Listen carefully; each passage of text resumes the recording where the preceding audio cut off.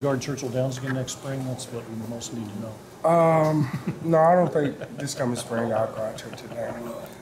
How's bowl prep going for you guys right now? It's going pretty well. Today we started actually getting towards the game plan. Last week we got to really work on our system, learning our schemes and everything. But now we're getting focused on Georgia. What do you see from them on tape, University of Georgia, and what are you guys preparing for? They got big guys up front. They got some pretty good pass rushers. So we're gonna have to, up front O-line, we're gonna have to pass protect. They got some decent linebackers that come downhill and make plays. So we're really just gonna have to, play Cardinal football. That's block them. That's run the ball and let's get open and make the throws. So. Seems like the only people who don't want to be home for the holidays are football teams.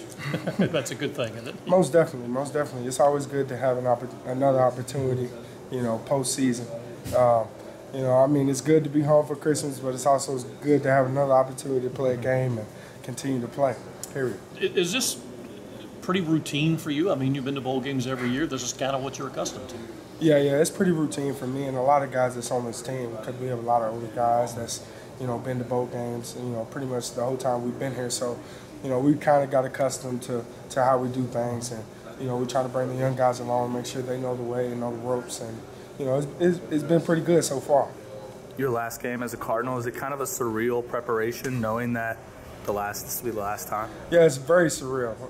Coach K, the offensive line coach, he does a good job at reminding us seniors in the room that, our opportunities are running down. I think we have 8 days before the game. So with that, in mind, we know that we have to take advantage of every opportunity that we have and, maximize, the practice time, the meeting times and everything that we're doing to get ready for this game.